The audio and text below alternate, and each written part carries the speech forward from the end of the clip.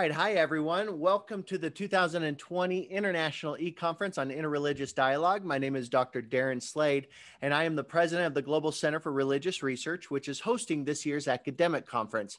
Now, one of the great things about GCRR is that you can attend these academic conferences right from the comfort and safety of your own home without having to worry about hotel fees and travel costs, none of that.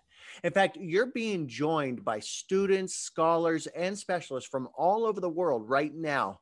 And because each of these presentations are video recorded, the information presented here will be available all across the globe for millions of people to see. Now, for those attending live, as you listen to each of the presentations, feel free to use the Q&A button at the bottom of your screen to ask questions, and our speaker will do their best to answer them at the end of the presentation.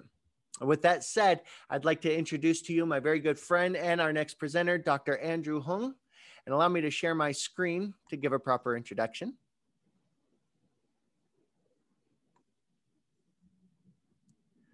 So Dr. Hung today is going to be discussing Charles Taylor and Paul Tillich on interreligious dialogue. Dr. Hung is a lecturer in College of Professional and Continuing Education at the Hong Kong Polytechnic University. He teaches critical thinking, political philosophy, and Chinese culture at the Division of Social Sciences, Humanity, and Design. His research focuses on, not surprisingly, Charles Taylor, Christian ethics, Western, and Chinese philosophy. His recent publications include things like In Defense of Moral Positive Freedom from the China Graduate School of Theology Journal, Habermas and Taylor on Religious Reasoning in a Liberal Democracy, which is in the European Legacy, book called The European Legacy Toward New Paradigms, and Mencius and Berlin on Freedom, in a new book called Philosophy East and West, which is a forthcoming publication. And with that said, I'll introduce you, or I'll hand it over to my good friend, Dr. Hung. Thank you so much for doing this presentation today. You have the floor, sir. Hey, thank you, Darren. Okay, this is my PowerPoint. So today, my presentation will focus on mainly methodology, not so much on the content about the interreligious dialogue. So it will be a philosophy, a presentation about a philosophy methodology. Actually, last time I just I have a presentation in GCRR about Charles Taylor's view on secular age, and then this one you can say it's just following the last presentation, still about Charles Taylor, but in comparison with Paul Tillich. Charles Taylor is a political philosopher, and he has a famous book published around 10 years ago. It's a secular age. In this book, he argues that one of the distinctive features of the Western secularization is the replacement of the worldview of transcendent supernatural order by the framework of immanent order. This new perspective of social reality has objectified social reality as something governed by its own laws. Under the influence of mainstream secularization theory, many people think that the immanent frame must be close to the transcendent. However, Taylor argues that the immanent frame allows both open and closed spin. It means that it's possible for us to be open to the transcendent or closed. I mean, it's in a secular world, it's not necessary for us to reject the transcendent. It's open, and it can be closed certainly. For instance, there's some atheists in this world, and they reject this idea of transcendence or whatever, and we will further discuss this about this later. Taylor points out that people living within the immanent frame is indeed endlessly experiencing cross pressure between the open and closed perspective. The very success of natural science and the emphasis of mutual benefit by modern moral order, inspired by Grotius and Locke, have supported the rise of materialism. However, materialism draws three kinds of criticism in the past. First, there's criticism of determinism. Even if in psychology, I know many people believe in determinism, and they just think free will is an illusion. And I think this is really controversial, and in particular from a religious perspective. And the second criticism is about a spiritual objection, that materialism has neglected our higher ethical spiritual motives. For instance, in psychology, behaviorism would not consider all this spiritual or ethical dimension. They would just think all our action are just even psychological action is just a behavior. It's just expressed in behavior. They don't consider about the nature of. They don't even believe there's a kind of a consciousness or whatever. And there's also aesthetic objection, that for them they would just say that aesthetic response should not be just considered as another form of pleasurable reaction. They have a deeper meaning. Nevertheless, Taylor points out that many of those who share the negation of materialism also want to define themselves against orthodox religion. For instance, Kant, we know he believes in God. You can say Kant's philosophy is searching a middle way. On the one hand, he tried to endorse a theistic position. On the other hand, his position is departing from orthodox Christianity. So you can say Kant knows the problem of materialism, but he also seems to reject to endorse the orthodox religion. Probably he also sees something he can accept in the orthodox Christianity. And some scholars found other bases for ethics, such as starting from intuition that we have about human dignity. So all these attempts, even though they reject materialism, but they would not consider revelation or traditional orthodox teaching as kind of a foundation of ethics. They will try to find the other foundation as their for their ethics. Taylor states that there are three views of cross pressure or polarization in modern society. There are conflicts between orthodox religion and materialist atheism, conflicts between utilitarianism and Kantian ethics, and conflicts between disciplined modern moral order and Nietzschean revolt. And Taylor summarized these debates as three-corner debates. These debates between theism, secular humanism, and neo-Nietzscheans. According to Taylor, these debates and criticism show that each side raises problems of dilemmas about fullness for the others. Thus, Taylor uses the notion of fullness as a common ground for dialogue between different beliefs and traditions, and religious on religious. For example, while Nietzschean criticized Humanian as missing out on something higher in our life, Humanian argues that the sense of higher might consist of a self-dramatization of heroism, which covers our over and inability to find satisfaction in the ordinary human pleasures and fulfillment. And while Christians affirm the significance of both the sense of higher and ordinary human fulfillment, Nietzschean criticized the motivation of Christian position as impure. It's out of fear, envy, and resentment.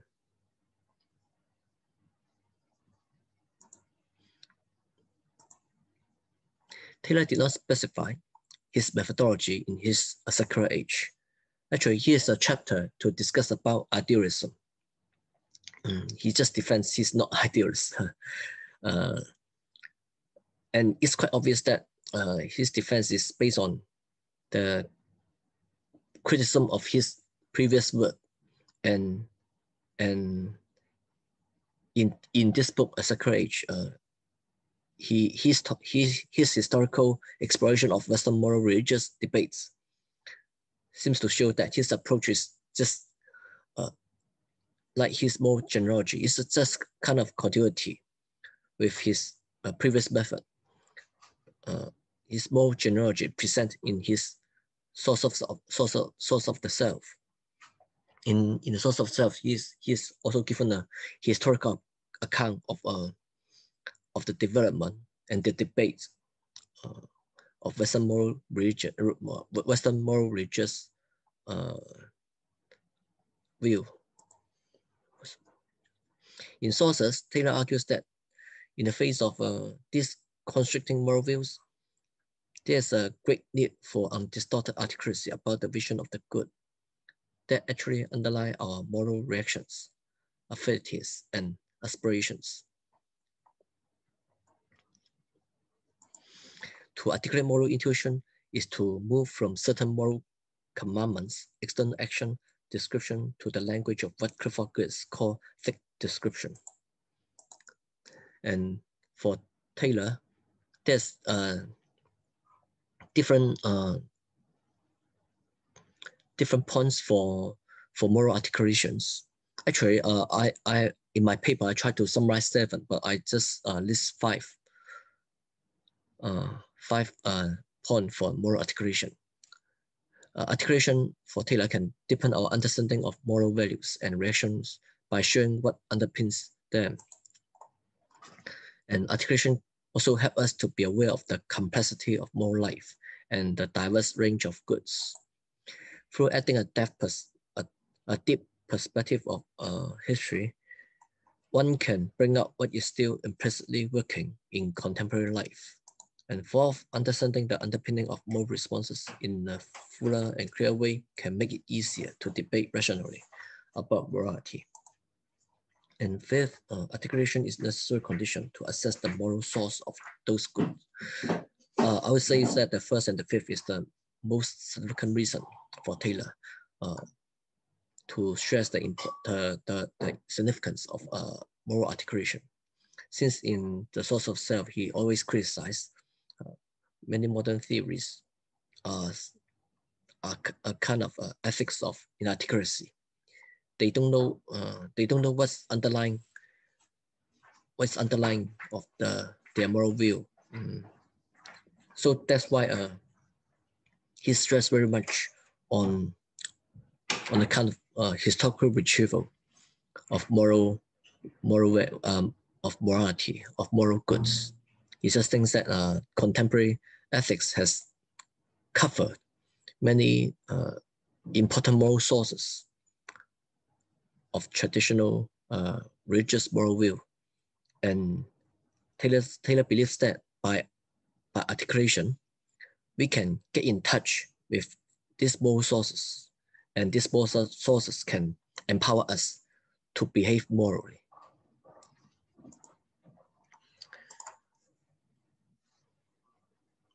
And as we said before, in Taylor's historical account, it always involves different controversies between different moral views. And the point is, the question is how we can arbitrate between these different moral views. And Taylor suggests that we can arbitrate these controversies by using the best account principle. Taylor suggests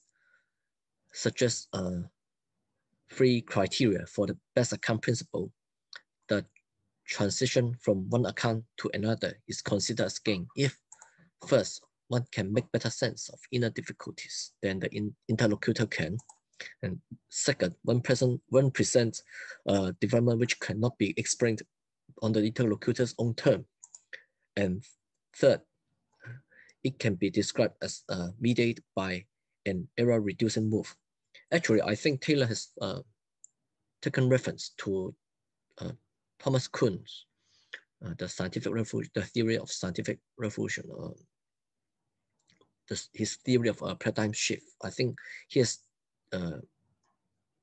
take reference to the Kuhn's theory by finding out this best account principle.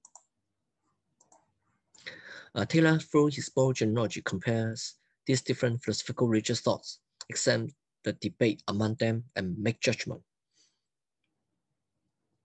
about which thought can give us a better interpretation of moral predicament and what we can learn from each other through such debates. Thus, I would call Taylor's method as a historical comparative hermeneutical approach. Actually, Taylor has given a name for his approach. He called it transition in reasoning. However, I think this name is not very clear. I mean, we cannot really grasp what kind of transition in reasoning is talking about. So I think historical comparative hermeneutical approaches seems to be much better for us to grasp his theory, his approach. And Taylor's historical retrieval has shown that Christian faith can make better sense than atheism in explaining the ineliminable aspiration of transcendence affirmed by both theism and Nietzschean. I think this conclusion can be found, in the source of self, and it is implicitly shown in the secular age. The concern of universal benevolence, emphasized by, first of all, the concept of universal benevolence emphasized by secular humanism was actually inherent from the affirmation of ordinary life stressed by the Reformation. It means that secular humanism is actually motivated by the moral sources that cannot be explained in its own term. And that's why in this perspective, he will think that theism can give a better explanation of our moral situation than secular humanism.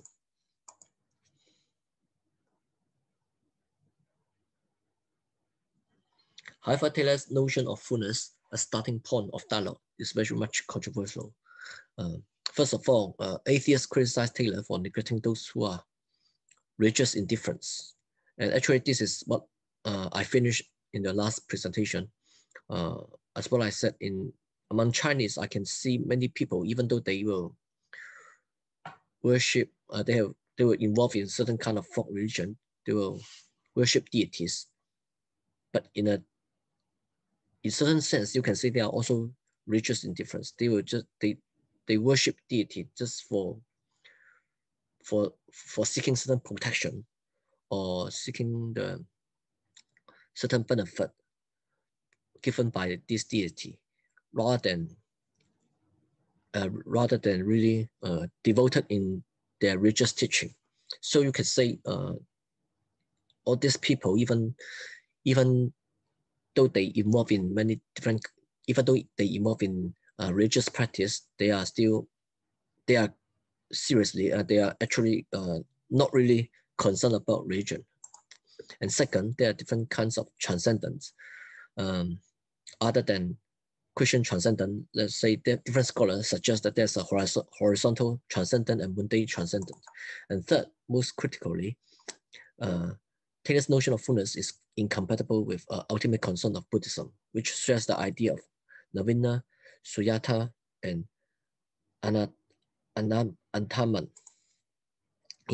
I think this is the most critical in my presentation.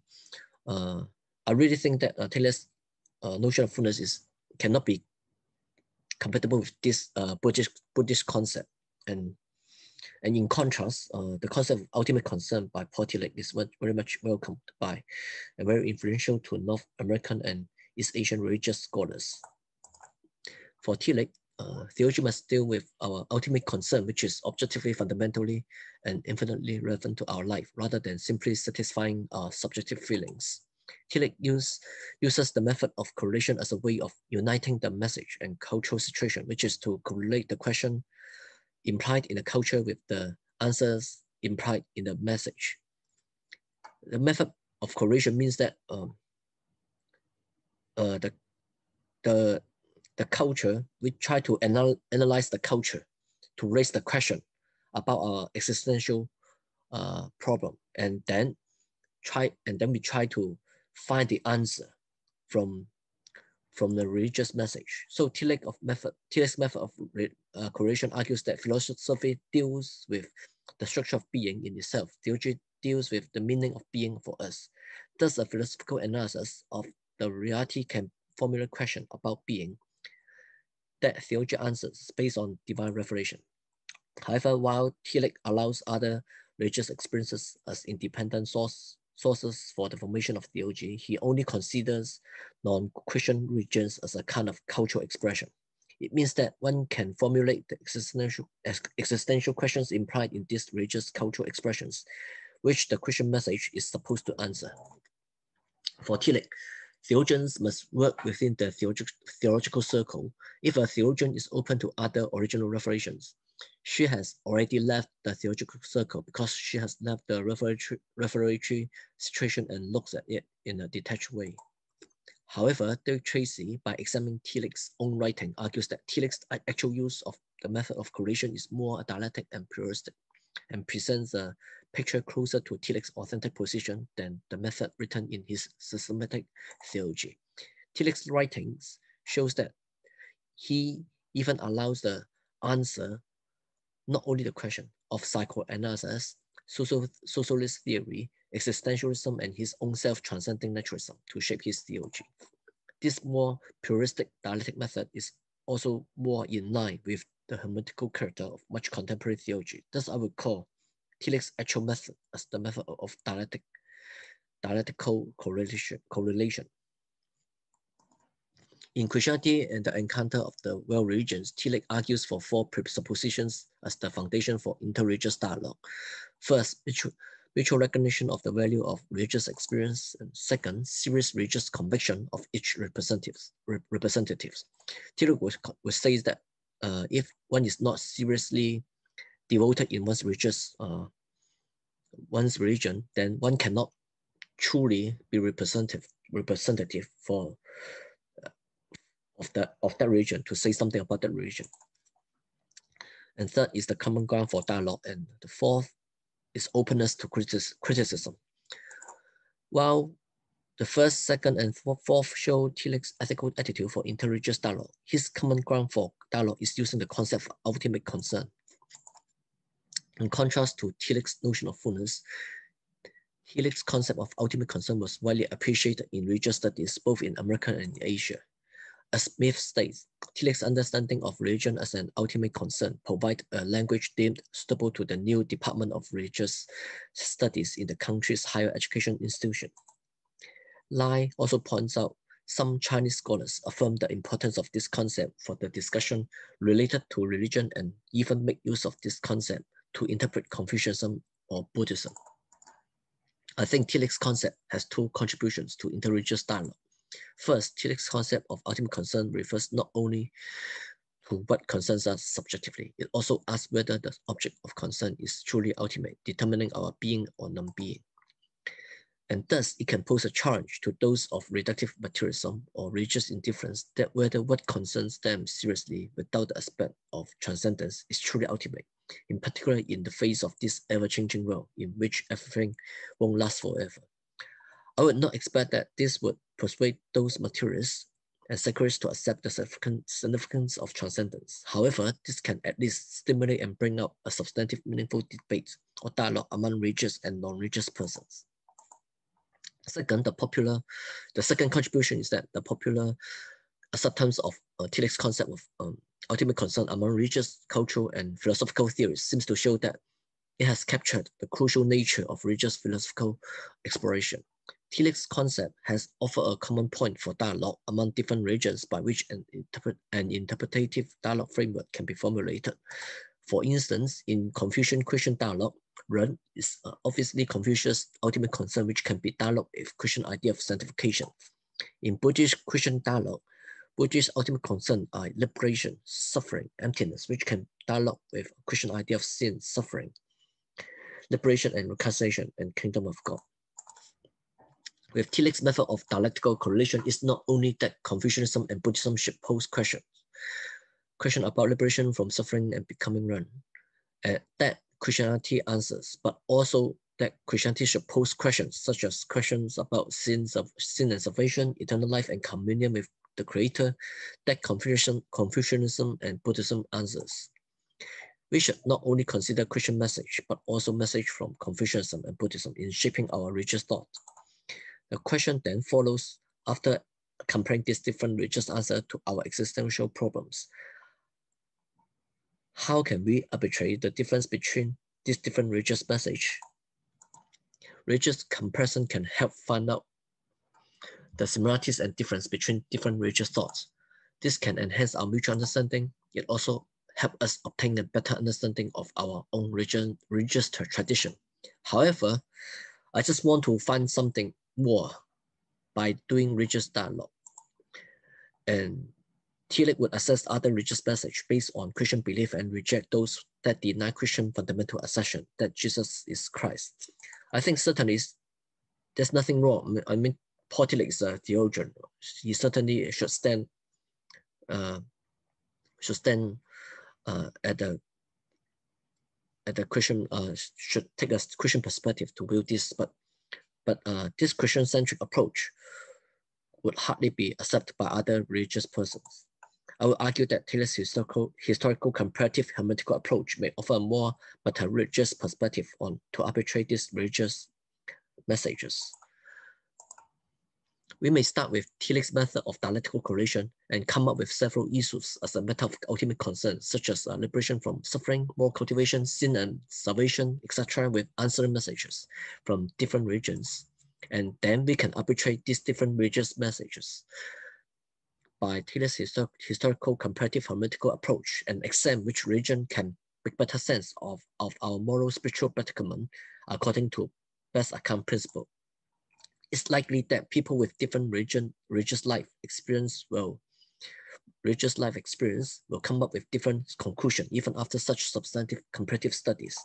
However, such arbitration and evaluation of different issues between different religions can help us to have a deeper mutual understanding and push us to have a deeper reflection on one's own religious tradition. Apart from comparative studies, historical accuracy is also important for achieving an in-depth religious dialogue.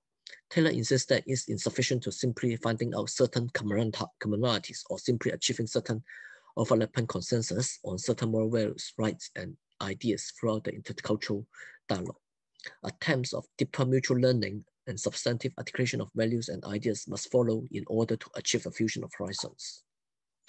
The aim of dialogue is not only to achieve a kind of sympathetic mutual comprehension, to make the moral spiritual universe of the other seeming less strange, but also to make judgment between different moral spiritual outlooks, to learn from each other, and hopefully to create a new hybrid form of moral spiritual frameworks.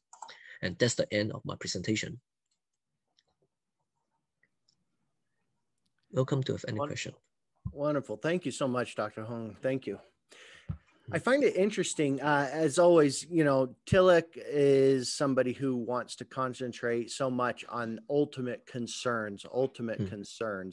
And you list certain things like the concern for virtue, for more existential type of concerns, right? Liberation from suffering. Correct. Yeah, suffering. These moral cultivation. Right. What's interesting, though, is in a lot of the religious circles that I am familiar with, they would say that those are not ultimate concerns, that those are not that the ultimate concern is Jesus Christ and salvation in him. Mm-hmm. Yes. What would Tillich say to something like that? Tillich certainly agrees since he's Christian theologian, but he knows that different religions will have different ultimate concern. Since he has experience with he has visited Japan. I mean, in the later part of his life, and he did learn something about have a conversation with Buddhism and know something about Asian religions. So he knows different religions will have different kind of ultimate concern, and so it can be a starting point. I mean, even though Christians' ultimate concern is different from Buddhism, however, Buddhism's ultimate concern can also let's say how to liberate from suffering. I mean, this you can also to be dialogue with Christian. I mean, you can also find something about suffering in Christian message. So I think this is the contact point, right? Yeah. Okay. Is that the essence, basically, of Tillich's interreligious dialogue? The paradigm that he has is find the common ground between what both religions think is of at least some concern. Maybe it isn't always the ultimate concern always, but Mm-hmm. things like suffering or morality or helping the poor. Mm-hmm. Is he suggesting that religions connect on that level then? And that's how you dialogue? Yes. Yes, I think so. Yeah. Since he has written something about Buddhism and Christian dialogue, and he actually focus on these issues. Certainly, some critics will find that Tillich's understanding of Buddhism is not accurate, but it doesn't matter. I mean, the way is the method is this. I mean, they will try to find some issue. I mean, common ground, and for Buddhism, I mean, nirvana or or or liberation from suffering or selfless is Okay. ultimate concern. Actually, even Buddhism, and there's different school of Buddhism. So different schools of Buddhism has different ultimate concern. So that's just a contact point to start the dialogue. Yeah. Interesting. Okay. Is that reductionistic to basically say, in order for us to have a dialogue between religions, we need to find at the base level what we all agree we're concerned about and go from there? Reductionist. It's a good question. I didn't think about this. For me, I don't think it's a reductionist since Tillich's really experience of that interreligious dialogue is not much. I mean, he has not much chance to have such substantive dialogue. But I think it's afterward. I mean, afterward his studies, I can see different, let's say, Confucianism and Buddhism. They really endorse this concept. I mean, to keep dialogue with Christianity. So I can see they will not just stop on those issues. They will also find out what's the difference between, let's say, Confucianism and Christian. So I think I don't think it's a kind of reductionism, but I think it just gives us a starting point to open the dialogue. Yeah. To expand it later. Yeah. So start with what you have in common.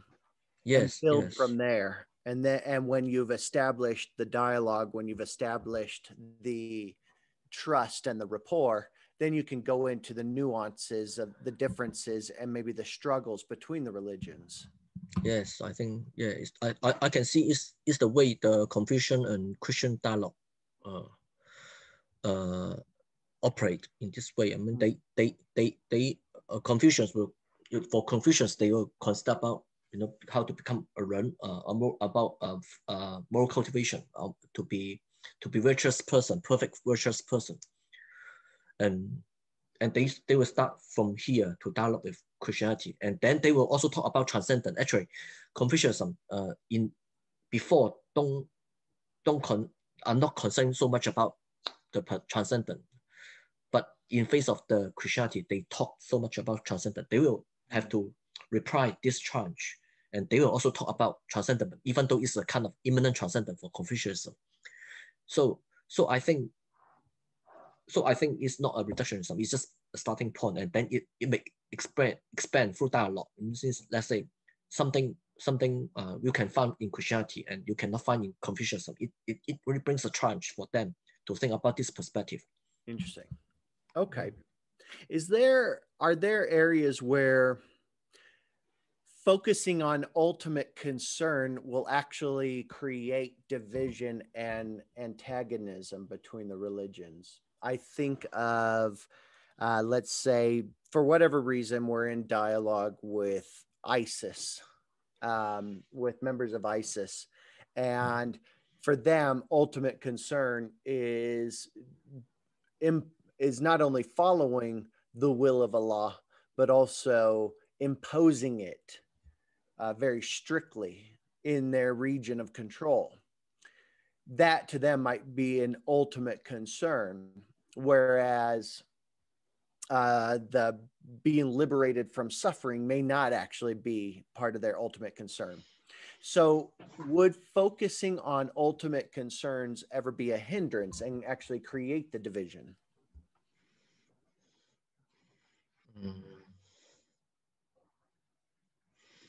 I don't think it's such a antagonistic, I mean, such a hostility between different regions is not because of their ultimate concern, or rather is because of how they view the other regions. I mean, how they view themselves in the history and how they see the other regions. Let's say, I mean, honestly, actually, Christian belief is also quite absolute, you know, for Christian. I mean, Christian doctrine, Trinity or salvation or all this for them is also absolute. I mean, but I don't think, I mean, at least in Chinese community, I mean, a Christian, they let's say me, I'm a Christian in Chinese community. I mean, I'm in an environment of a multicultural environment, and actually I was brought up in a quite traditional Chinese environment, so I can understand. I mean, those who are not Christian, they don't know all this, and they cannot understand, at least at this moment. So I think such a hostility between different regions is not whether it's ultimate concern or not about, I mean, the region, rather is their attitude, I mean, towards the differences. Oh, interesting. So okay.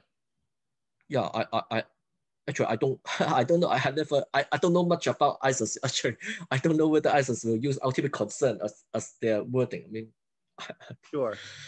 No, that's an interesting point that you're arguing basically that there is a chance that there is still common ground and that it wouldn't be the ultimate concerns that creates the division, but rather the attitude and approach to the dialogue in the first place. That's what would end up creating the division. Yeah, yes, you can say so. Actually, even let's say Tillich brings out ultimate concern, he already acknowledged that different regions has different ultimate concern. So I think the point is whether you acknowledge the different regions can be their concern ultimately is different. So your ultimate concern does not mean is everyone's is the same. I mean, I just think I don't think it is related to those terrorists or hostility between different regions. Well, I'm curious, as a Tillichian scholar, do you find that there's anything in there that, and I guess this will go for Charles Taylor as well. Mm-hmm. Do you find, what is your biggest criticism? Where do you think that there is a big weakness in either Charles Taylor or Paul Tillich or both? Charles Taylor's the weakness is already mentioned in the presentation. I think his notion of fullness is really controversial. It's actually inherent from Aristotle's eudaimonic ethics, and even honestly, let's say in Protestant, you know, there's divine command theory. They may not consider the notion of fullness as the fundamental of the ethics, you know. So it's really Aristotelian, and it cannot, it may not work in other regions. Oh, interesting. And for Tillich,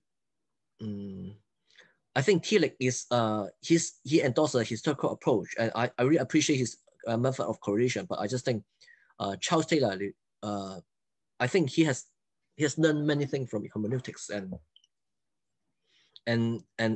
hermeneutics is not that well developed in Tillich's time. So I think Taylor's hermeneutical approach, in particular his best account principle, I mean, it really gives us certain criteria for us to judge. I mean, to judge different religious messages, and this is what I cannot find in Tillich. As what I said, Tillich's approach is still based on his judgment. Seems that still based on certain fundamental theological principles or messages. And I think as a theologian is right, but but probably Taylor is a philosopher, so he will not. He has to be dialogue with different philosophers, non-religious and religious, and different traditions. So he will know that that the judgment cannot be, if in order for us to have dialogue with different traditions, we cannot judge others by using the Christian perspective. Well, that's actually you kind of touched on it, a little bit of one of my concerns with both, that in fact is that both Charles Taylor and Paul Tillich seem to approach interreligious dialogue philosophically, as opposed to something more pragmatically, something more practical. And so I often wonder, is their methodology a little high end, a little too, cerebral, a little too cognitive and philosophically based? You mean unpractical? Correct. But maybe not unpractical, but a bit out of reach for the common people. Right. Oh yeah, you can say it's really for scholars. it's not for the lay person. Yeah. Okay. It's really for scholars. Yeah. And that would be probably my biggest concern, is that it's a great philosophical foundation, a great cognitive and intellectual dive into the notion of interreligious dialogue. But on the ground level, does it help Muslims and Jews and Christians and Buddhists work together for a common good, if you will? It allows scholars to interact with each other, but does it allow the common layperson to interact with each other? I just think usually those the culture, or those the thought, this kind of thinking, I mean, usually is diffused from the scholar, I mean, to the layperson, right? Let's say I'm a Protestant or Christian, in a traditional Protestant Christian, usually we will think Catholic is wrong, but later on, I mean, it usually starts with the scholars. I mean, they are open attitude towards Catholic will also influence me, and they will bring up certain points. I mean, let us understand. I mean, I think it's not either or. I think the scholar, even though what they provide is for scholar, but it can help, I mean, to popularize all these different You're religious, saying it'll trickle down eventually. Yeah, trickle down. That's right. Yeah. Okay. Yeah, and there is evidence that belief systems do change after the seminary and the university has kind of brought in new stuff. The problem is that the trickle down effect doesn't happen for a generation or so. It can take decades of dialogue in between the scholars for it to reach down to the common person. Yes, probably. and that's because of the middle level. Oftentimes the scholars will be talking about it up here, which then finally gets filtered down to the pastors and the preachers, the imams and the rabbis and the monks and the priests, and they also disseminate it, but it takes time. Yes. On the one hand, it takes time. On the other hand, I also think it really depends on where. I mean, in which city. If let's say in Hong Kong, it's very international. Then it seems we used to be stimulated by very different viewpoint. So in many Chinese, I mean, Christian Chinese theologian, I mean, they have been in the US or in Canada. They will say that it seems that in Hong Kong, mainly the Christian are evangelicals. They will feel that the evangelicals in Hong Kong is much open than those in Canada and America. So I just think probably in the US, let's say, if you are in a place not as New York or the big city, or what, I'm not very familiar with the city. I have been where, or Chicago, or all these, very advanced city. Then maybe, let's say in the past, I've heard a few Christians saying that where they live all are traditional Christians, so they didn't get in touch with other religions or whatever, so they don't have such stimulation. They so don't they'll have take it for exposure granted. to diversity. Yeah, they have no such exposure. So they will take what they used to believe for granted, and so I think the situation also affect their attitude towards other religion. Yeah, I think you're absolutely right. We do know just from sociological and psychological studies that the more exposure people have to divergent belief systems in their environment, the more diverse their environment is, the more open they are to dialogue, to empathy. The more isolated a group is, the more homogenous that group is, the less tolerant they become. So you're absolutely right. And it is interesting to think about on the ground level, is it possible for the higher end philosophical stuff to reach them quicker because they're in a more diverse area, which means they might end up having more exposure to the higher end philosophical stuff. Probably the internet will help. Right. Yeah. Exactly. Really, probably internet will help.